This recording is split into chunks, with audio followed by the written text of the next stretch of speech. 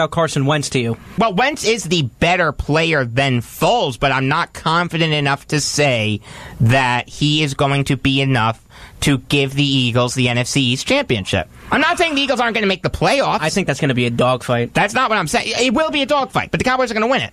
They'll win it by 1 or 2 games. Are you guys all just completely writing off the Giants? Yeah, Giants have finished 8-8 at best. Look, I'm shocked, Eric. 8-8 at best. Look, I'm not shocked by you, Jake. I'm shocked at Eric. I will tell you this. He's a realistic Giant fan. I give him a ton of credit. I will tell you this. Obviously, I think the Giants are better than the Redskins. I really do. Yes. But wow. I think, yeah, right? But I don't know how. I just really don't see much out of this year other than just trying to stay within the race of second place. And I will tell you why, because I do think that the Cowboys... Third place. No, but I think that the Cowboys and the Eagles are going to be better. That's going to be a dogfight for one of them to be in first. I just don't think the Giants are necessarily right there yet. I told a friend of mine who's a diehard Giant fan who's pumped up about Saquon Barkley. I'm like, As listen, you should be. You made the right choice for now. I still disagree and think they made the wrong choice for the future. No, they didn't. Don't expect go into this season and expect nothing more than 8 wins. Be happy at 8. Yeah, just be happy. I really think the Giants can get 7 or 8 wins. That's not unrealistic to me. I just don't think they'll make the playoffs. They're not making the playoffs. No, I don't think they're making the playoffs. I'm just surprised that you wrote them off so quickly. I'm not really writing them off. He's realistic. I really... Look, I wouldn't say I'm writing them off. I just don't think they're as good as the Cowboys or the Eagles. They're not. They can get there, but they're not even close. I'm shocked, and I give you. But you're pleasantly surprised. Yeah, I'm pleasantly surprised at you. The Patriots signed James Devlin to a 2-year extension worth $3.8 million. Last year, he had 6 catches for 38 yards and no touchdowns. Rob Gronkowski, you can rest easy. This guy isn't taking over for you.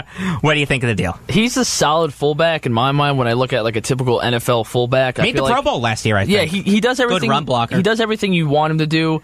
It's just another, when you look at this contract, it's just another piece that the Patriots are able to keep, a guy that, they've had for a while. And to me, I just look at him, he's like a typical Patriots product. Yeah. Like you just look at him and you just say Patriots. You don't even have to it's the same thing with Gronkowski, to be honest with you. Did you see those reports that he was very close to being traded? Did you see that they almost try and traded him? They tried like 3 days before the draft to try and get up to draft Mayfield. I saw too. Do you believe that? Yeah, I don't believe that. Nope. I think that was floated by Mayfield's agent. Still, I do think Gronkowski being traded at one point was a possibility, albeit remote. So. Gronkowski, when healthy, is the best tight end in the NFL. It kills me to say it, but I'd love to have a beer with the guy.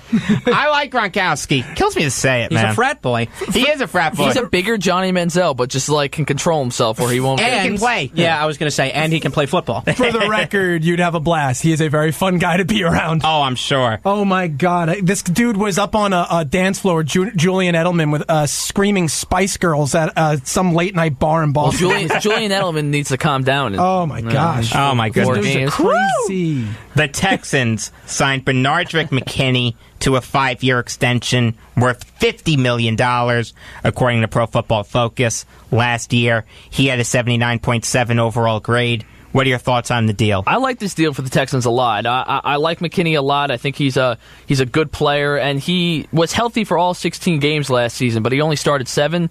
And throughout the whole season, he had 3 sacks with 62 total tackles and 1 forced fumble. So having only 7 starts, it's good stats. I mean, you don't get a full 16 games out of him, so obviously you're definitely gonna be, he's your starting guy now, and you gave him that much money. But I think he's a good player, and I think you're gonna see a lot of progression from him in the coming years because him taking over that role, especially without having Brian Cushing there anymore.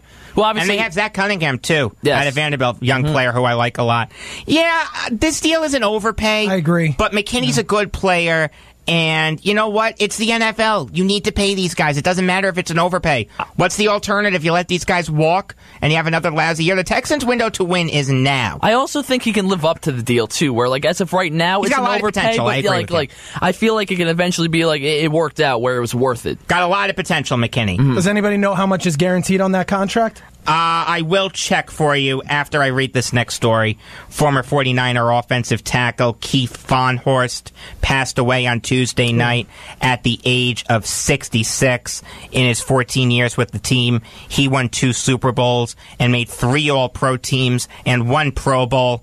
What are your memories of him? Well, honestly, it's just a sad story that right after Dwight Clark, another member of those... Yeah, I wrote that down, actually, Dwight Clark. Another member of that incredible 49ers team has unfortunately passed away. He was a great talent, obviously, like you said. Young, too. Very young. 2-time Super Bowl 66. That's very young. And that's considered young, just... Nick, in answer to your question, McKinney has $21 million guaranteed. It's not that much of an overpay. Because, I mean, not that bad. It's not a lot. That's it's just not a lot of dead cap room. It's not horrible. It's still $50 million's a little more than I'd like to have given him.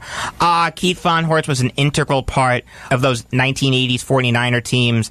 Played with the team for 14 seasons. There aren't that many players that can say that they've been San Francisco 49ers for 14 years. 2 Super Bowls, 3 All-Pro teams, 1 Pro Bowl, said it before. Very good offensive lineman. And a Niner for life. Yeah, exactly. Actually had polycystic kidney disease, PKD. Very serious disease. One of my favorite YouTubers, Philip DeFranco, is genetically predisposed to that or has it. I don't remember exactly what it is, but it's a serious disease. It really is. So, it's time for another edition of the Wrestling Wrap-Up. Yes. Dominic, tell us about the latest wrestling news. We got Money in the Bank this Sunday, so if you're looking to watch something, it's free for new subscribers. They say that all the time, and it's so annoying. They also Do they still push the WWE Network relentlessly? They say it during the pay-per-view, as if like, but if they're saying for new subscribers, how are you supposed to know if you can subscribe if you're not watching it? That's weird. Right? True. But other than that, I sold my WWE stock too early. I'll tell you that. Now so now all the pay-per-view events are going to be 4 hours. They're 4 hours now. Is that true? From 7 to 11? They're 4 hours now. Yep. Holy moly! Is that counting the pre-show? I believe so. Okay. So it's an hour pre-show? Look, I can't guarantee that. It could start at 6 and have the pre-show at 6 to 7. But also the pre-show doesn't even matter anyways. Like, you don't need to watch it. But, I mean, this is obviously a big time when it comes to wrestling because with Money in the Bank, you have 2 contracts because now you obviously have a women's Money in the Bank match as well. So you have 2 contracts. Is that true? Mm-hmm. Do they bang each other with the ladders also? Sure. I mean, technically, they do hit each other with the ladders. You people have dirty minds. Oh, for God's sake, guys. Gee whiz. Holy moly. Don't give me that garbage. I didn't even catch that. I think hit or whack is a better term. But whack means like you're getting off by the mafia, and hit can have a dirty term also. Yeah, gee whiz. In the hole. Oh, God. Goofy show today. But either way. So it's where it's a big time where a superstar that really hasn't had a championship opportunity to get that world championship, the opportunity, like I just said. So it's always cool to see. AJ Styles versus Shinsuke Nakamura is happening again, but it's probably going to be the last match. The reason why they made it go so long is to build up some heat because they had Nakamura turn heel, so they had to build up heat for it. When I look at, also you have NXT TakeOver this Saturday as well. If you're an NXT fan, which if you're a wrestling fan, most likely you are. I did like NXT. When I was into wrestling, I did like NXT. NXT, the older NXT really wasn't that good. They didn't do it right back then, but now it's like they create superstars, and it's so. I watched the first NXT event that they had for the WWE Network. I remember that. That was really fun. They had Mojo Rawley. Was that his name? Oh, yeah. He's garbage. I don't get hyped. I stay hyped. See that? I can still remember it. How about that, Good for you. But, no, yeah, I mean, you look at NXT, you have all these superstars come from Triple H's booking, and then they go up to Vince and Road Dogg, and they ruin them. So Vince needs to go. No, I'm sorry. Vince needs to go. Triple H needs to take over the company now. Has the mind gone for Vince McMahon? Yeah, no. The former broadcaster Vince McMahon? He doesn't do it right anymore. Really? Yeah, no. His creative team is not the best. Triple H needs to take over the whole company, which will eventually happen. Now, Lesnar's still WWE champion, right? Oh, yeah. No, he's still WWE Universal Champion. Oh, Universal. Excuse me. And he's quite the fighting champ. Yes, I know. Yeah, I saw that story. All lies. But I think I saw that story. It's a joke. Yeah. It's a joke. Brock Lesnar is a joke. How do you not have him drop the belt at WrestleMania? From the little bit I was following, because, obviously you're a wrestling fan. Because he wasn't going to resign. He wasn't going to resign with the company if he didn't have the belt. So Vince was like, okay, here. And so he's going to have... That's not a bad thing that he doesn't resign. I know. But for Vince, he's a big draw. He fits the mold of what Vince likes, really big muscle heads. Exactly. So, I mean...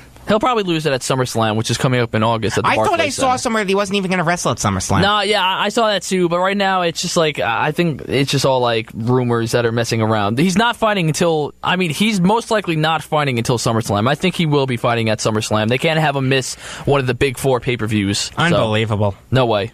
I remember when The Miz was WWE champion, I thought he couldn't get any worse than that. He's a heavy favorite to win the men's Money in the Bank, and I hope he does again. I thought it couldn't get any worse. I thought it couldn't get any worse than The Miz versus Jerry Lawler main eventing a WWE pay-per-view. Brock Lesnar not even showing up to defend the belt. That's a bunch of nonsense. The main title on Raw is the Intercontinental Championship, which you never see. That's a joke. Yeah. So we got about 90 seconds left. It's time for the bottom of the ninth. Dominic, we'll start with you. So I'm going to go with the Jets. Obviously, we were able to mention football, so I was happy about that. But when I look at the Jets right now, I see Sam Darnold is 100% going to win this starting job. From your mouth to God's ears. I really see it. You see all the they're going crazy over this guy, and I understand. Todd Bowles came out and was like Josh McCown, Teddy Bridgewater, Darnold. That's expected, and I think it will stay that way until at least the preseason. And I think they'll make the move. I really do. I hope so. If Darnold can't beat out a 39-year-old Josh McCown and someone who hasn't started a game in 2 years in the NFL, he shouldn't have been the 3rd overall pick. Eric? All right, so I'm going to stick with football also, but it's not going to be the Giants. It's going to be the Chicago Bears. So they actually just came out with the orange alternate jerseys, and I'm going to show you right now. They kind of those. They kind of made it look like a throwback in a good way, but to me, you know what it looks a little bit like? It looks the a little old bit Broncos jersey. I was going to say the old Buccaneers jersey a little bit. I think it's maybe a little. I think it's better than the old Buccaneer jerseys. This is true too. But you know what? If Mitch Trubisky can ball out in them, all the power to you. Nick? I just want to point out, I'm going in a weird direction with mine. Oh, no. Washington, hold on. In Washington, you have a champion now, you have John Wall, and now you have Juan Soto. Things are really, really looking up for that city, sports-wise, for everybody except the Washington Redskins. Look, Ovechkin, it makes me so happy to see how how they're just celebrating. They look like, I said this yesterday, they look like a fraternity.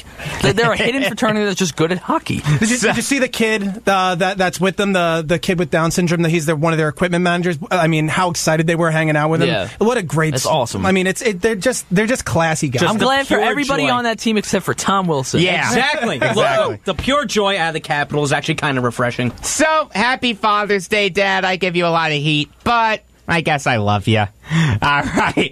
Looks like we're about out of time here on Beyond the Game. For Dominic Arbolino, Eric Fischetti, and Nick Orenberger, I am Jacob Volk saying that getting fined for being ejected is a tax write-off.